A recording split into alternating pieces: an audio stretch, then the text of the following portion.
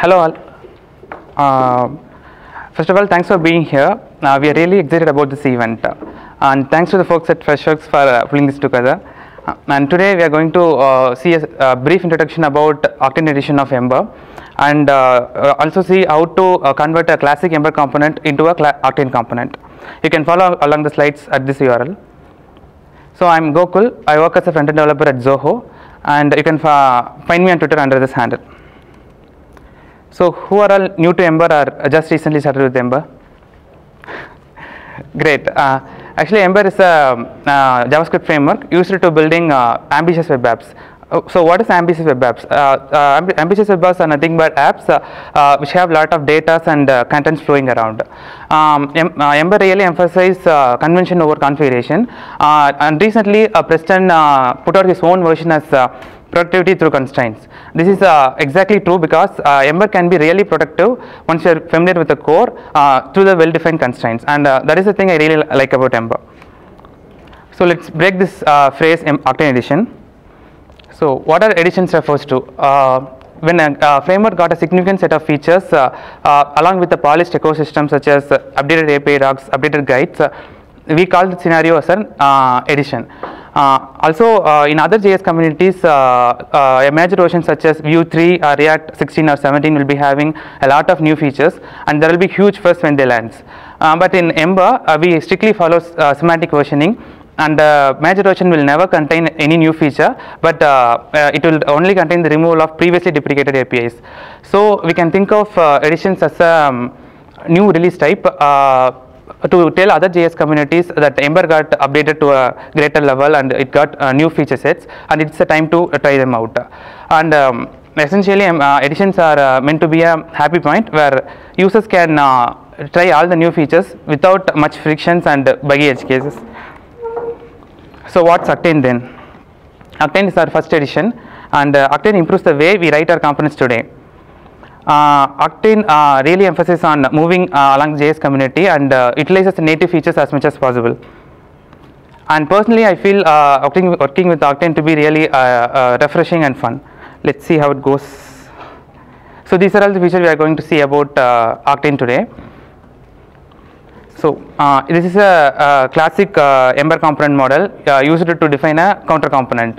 This counter component is going to accept an argument max count, up to which the counter can be incremented, and also the counter can be decremented till 0. This implementation got two computer properties and two actions. So we are going to convert this classic Ember component into an Octane component step by step. First feature what we are going to see is class native JS classes. We as a community are using class models from the very beginning of the Ember lifecycle. Ember defines its own class model, and our application always extend classes from one of the Ember's base class, like Ember service or Ember component, etc. This Ember class model dated way before the proposal of JS classes, but today JavaScript has its own class implementation, and it may be the best idea to use them as well.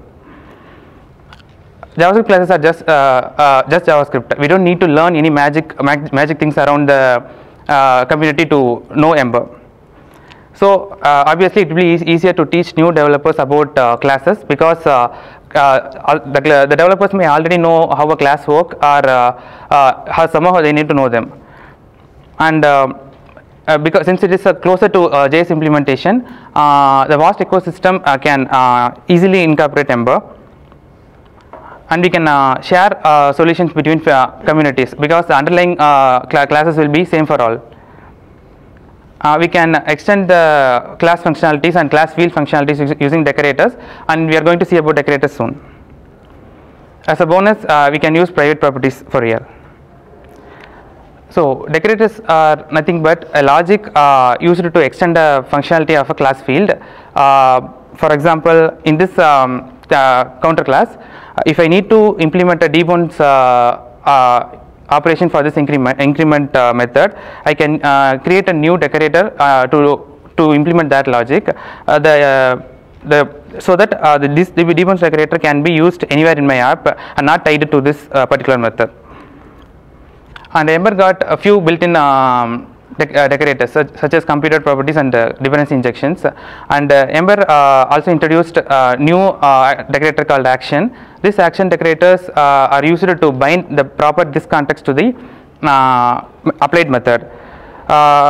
Using this action decorators, we can have our action implementation anywhere in our app, not just the backing.js class. A common use case would be having actions on the services. So if I can use this show current user method inside any component template and still can access the service properties without any issues, because we bind those methods with action decorator. So it is a duty of action decorator to properly bind this context. Speaking of the actions, a new modifier called on modifier has been introduced. The reason is because the traditional action Octane modifier or helper do a couple of magic things to get things working. For example, action decorators implicitly bind this value, and it look up the string and map it to the actual action function. So to be more explicit and consistent, and this on modifier has been introduced. The only work of on modifier is to bind the given event using the given handler. So we can use any of the valid HTML event to the element using on modifiers like mouse over, drag start, etc. Also, this on modifier will not be having implicit this binding. So if you try to access this inside the handler, Ember will throw an error that you have to use action decorator in order to bind the proper context. So it is the duty of action decorator to bind the proper this context to the handlers. So if you need to pass any argument to the function via template code, we need to use the function helper. This is also introduced recently. So as a first step, we are going to convert our class counter class into native JS signature. Then we have to rewrite our computer properties as well as actions using decorators. Here computer properties are defined as getters in ES classes. You can see that the import statements are not at all changed because the framework modules are compatible both with the classic as well as the decorator syntax. So this is the angle bracket component invocation. So invoking a component using angle brackets really just like writing an HTML syntax. This gives the greater level of clarity while scanning the template itself. And it angle bracket component introduced named arguments. That is, I can distinguish between an argument and an attribute using the @ symbol. Similarly, the class properties need to be annotated with this keyword. So if I need to access a class property, it has to be coming from this, and if I need to access an argument, it has to be prepended with @ symbol. So finally, we can name our component using single words, and the framework will come to know the differentiate between built-in component as well as the HTML attribute with the help of capitalized component names.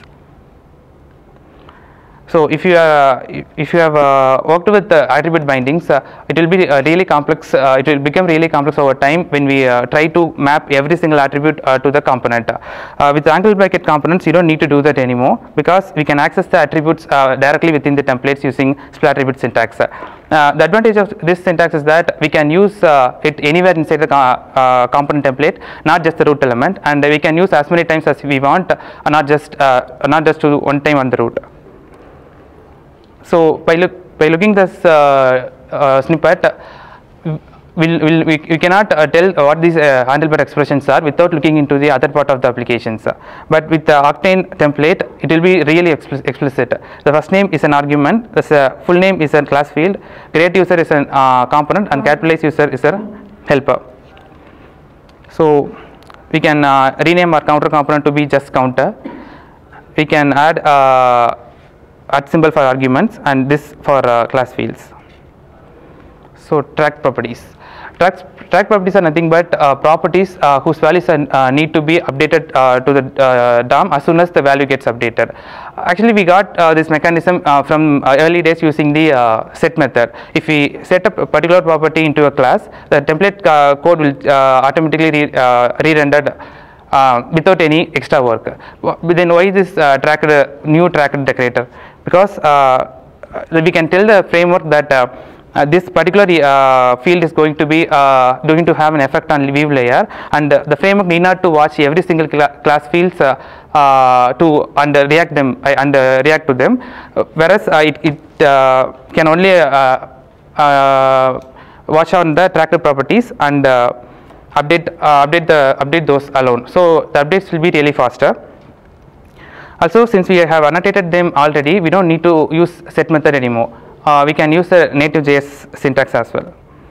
This one is the is my favorite and cool feature about track properties. We don't need to use dependency keys anymore for computer properties, because getter will automatically recompute it once the tracked property access inside updated.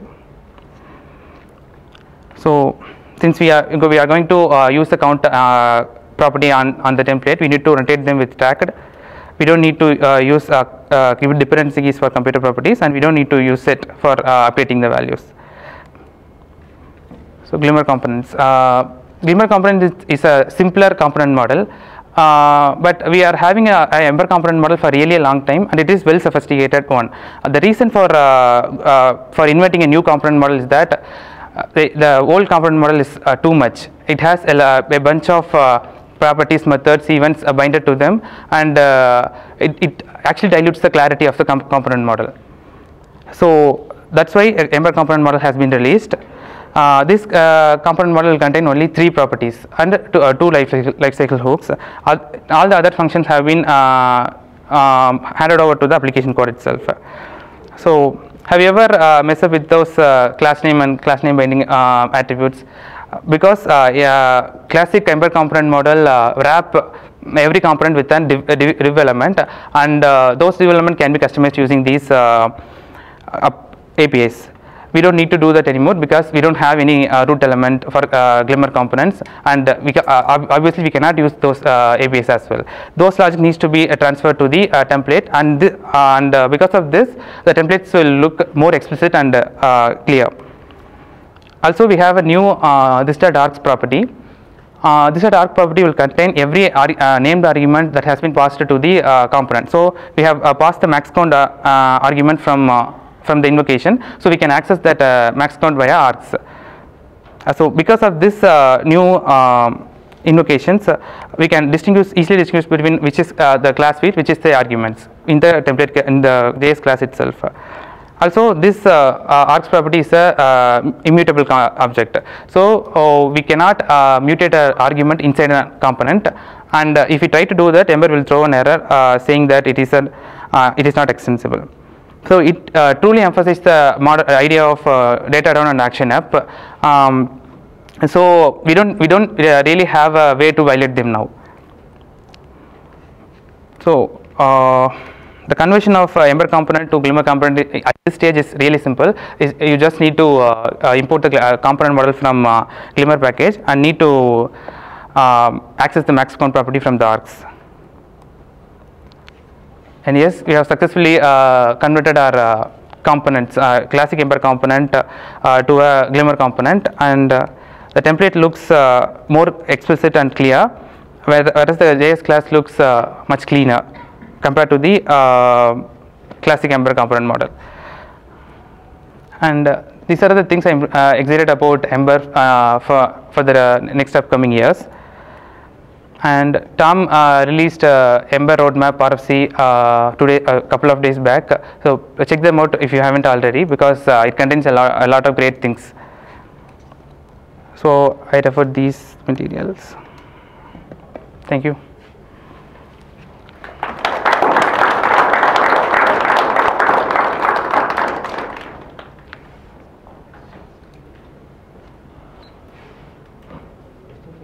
Yeah.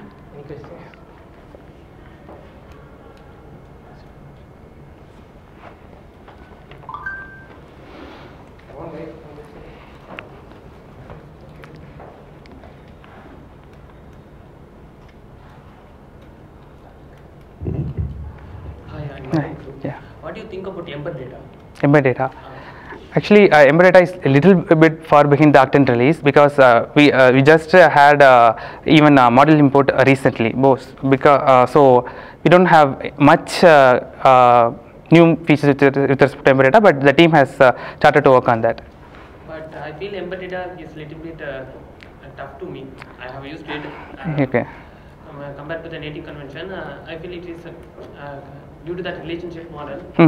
I have felt it is a little bit tough. What do you think? Actually, as you said, the relationship model is the only tough thing about Ember data. Actually, we don't use Ember data much in our applications. We have our own Ember model library to interact with the network. So I don't have much to about that. Yeah.